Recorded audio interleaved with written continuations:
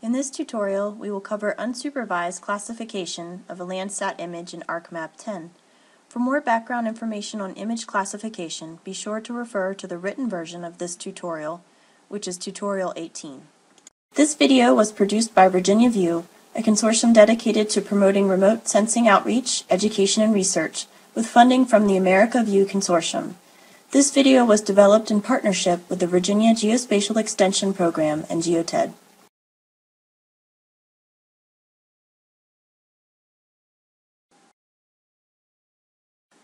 Now I'm going to turn on the toolbar for image classification.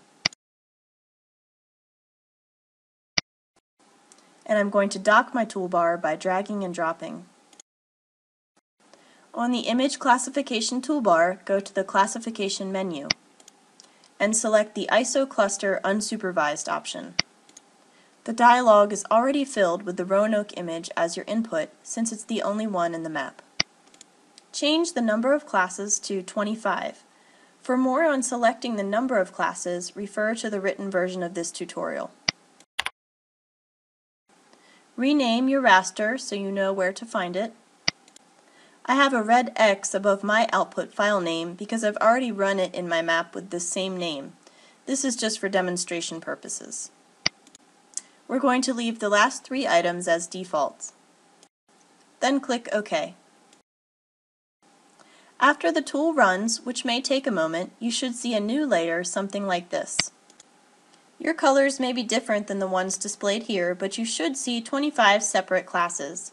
If you make a reclass layer with more than 25 classes, you may need to also change the display type to show unique values.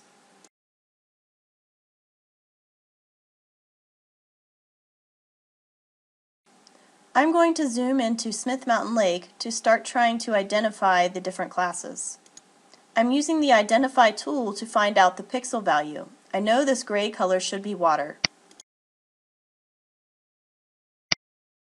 I can see that this pixel value is 1. So then I'll come over to the table of contents and change the color for the value of 1 to blue for water.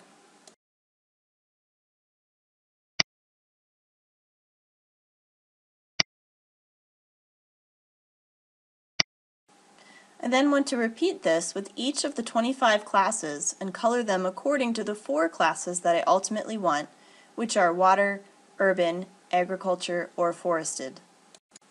I can use the underlying composite image here to help me classify each of the 25 classes. You could also add other reference layers to your map, change the display settings in the image analysis window, and use imagery like Google Earth to help you in identifying the 4 different classes. Ultimately, you should end up with your image having one of the 4 distinct colors assigned to each of the 25 classes. Yours may look somewhat different than mine, depending on what choices you made. This can be a tedious process, and it helps if you're familiar with your study area.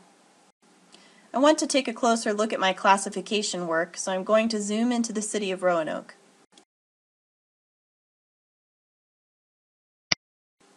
I can see from my original composite image that I've classified quite a bit of the urban area as forest. This could actually be an issue of not enough spectral classes when I set it to 25 classes. I could try running the classification again and use more classes. But I'm going to go ahead and reclassify this 25 class image down to the 4 classes that I want.